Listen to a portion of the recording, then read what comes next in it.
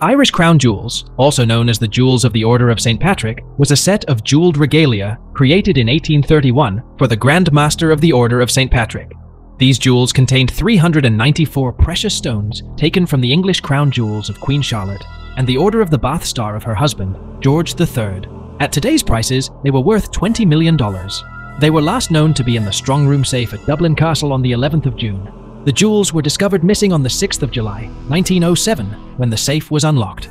The Irish and British police conducted an investigation. A report naming the culprits was never released because it also allegedly involved members of the aristocracy who were complicit in drunken orgies there. Two names brought up in connection with the theft, and the alleged orgies were Army Captain Richard Gorges and Frank Shackleton, brother of famed Antarctic explorer Ernest Shackleton. It was believed that the report claimed the jewellery was taken to Amsterdam and sold by one of the participants for £20,000. No items have ever been recovered.